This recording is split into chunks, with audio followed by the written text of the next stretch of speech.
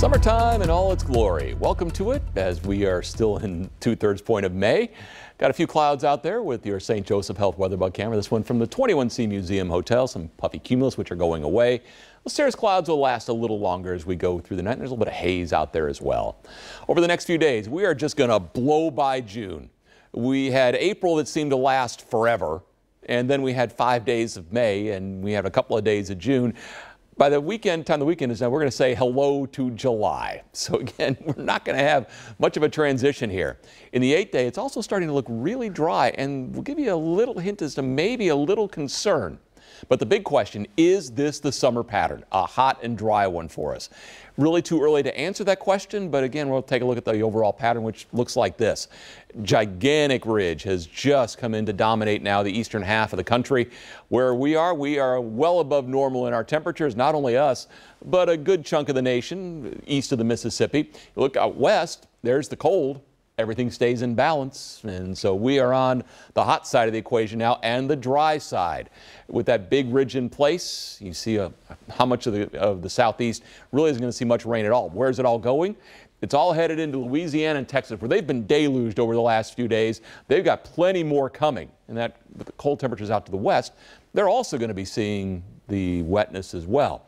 So why is there just a hint of concern beginning to sneak in?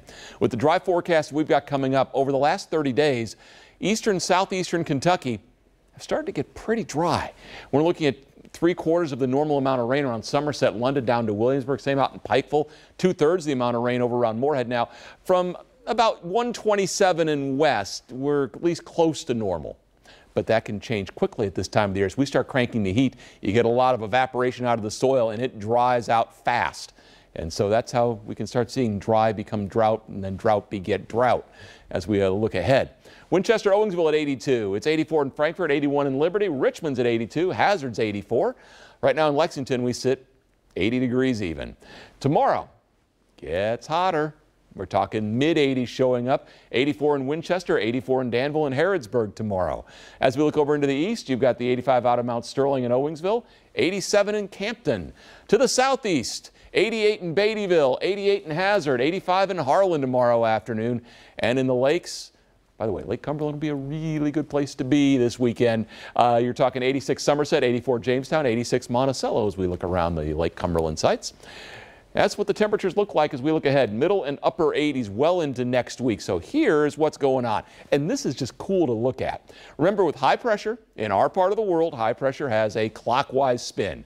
So you've got the high at the surface, you've got the high aloft, and you can see the clockwise spin. I mean, how neat is that to watch?